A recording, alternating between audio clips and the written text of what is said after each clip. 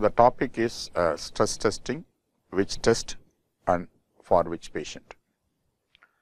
The goals of this lecture going to be to review indications and contraindications for stress testing, review common modalities of stress evaluation of our patients in primary care setting, and understand the concern around unnecessary testing, and highlight the specific patient populations we commonly encounter, such as symptomatic patients, asymptomatic patient with risk factors, pre-op evaluation for non-cardiac surgery, and patients with diabetes mellitus, and of course, we will sum up.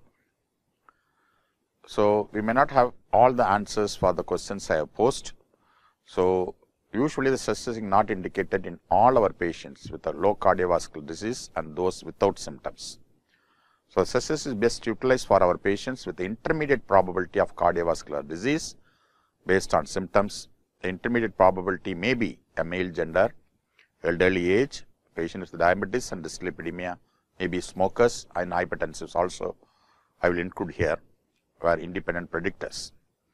Make sure that the medical management is optimized, that it is likely to be more effective than stress testing in improving patient's outcome. The stress testing mainly done to decide about the need for a coronary angiogram or a revascularization. Continue to fight the good and the good fight against the therapeutic inertia. Pre-operative stress testing almost never indicated in all our patients who have basically good functional capacity of 4 meds and more.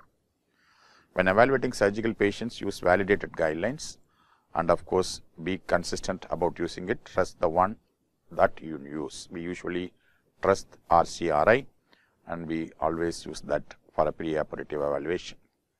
So, it is all about practicing good medicine. So, our dilemma in the clinical dilemma in primary care is that on daily basis, how to evaluate a cardiovascular disease.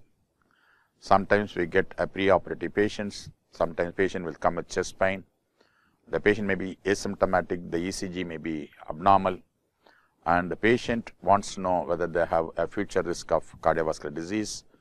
And diabetic maiden patients, especially in India, and diabetic patients, how to do cardiovascular screening or cardiovascular risk estimation for a patient with diabetes mellitus and so on.